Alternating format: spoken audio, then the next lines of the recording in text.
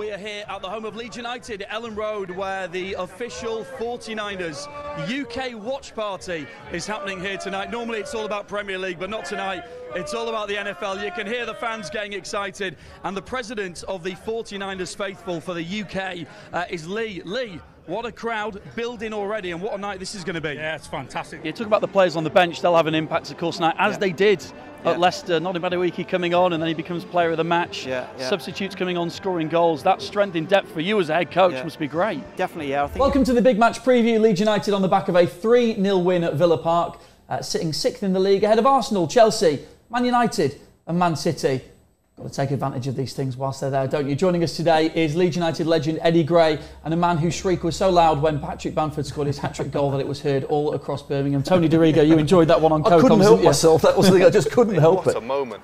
What a moment. The commentator says at the time, it's as good as it gets for a Leeds United striker scoring against Man United at Old Trafford. You scored some big goals, obviously. Is that the one?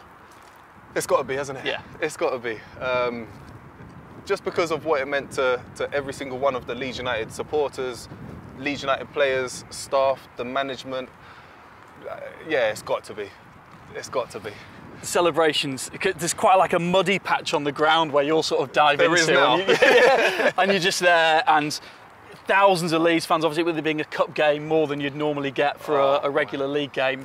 Just describe the feeling, the atmosphere, how it was. Do you know what? It was incredible. Let's get stuck into this season's fixtures. And Dom, a home fixtures start with. In fact, we'll start and end the season at home. Tottenham at the back end, we'll come on to that. We're starting with Wolves at home. We haven't had that opportunity since being back in the Premier League. And it's great, isn't it? Because that opening day of the season is a special moment. Hopefully a bit of sunshine and everyone piling into Ellen Road for what will hopefully be first victory of the season, Dom. Yeah, indeed, it'll be very noisy, very lively. You're joining something really special here, something that's been building over the last few seasons under Marcelo Bielsa as well. What are your goals personally, the aspirations for the team to be a part of this great club and to go on and push them even further in the Premier League?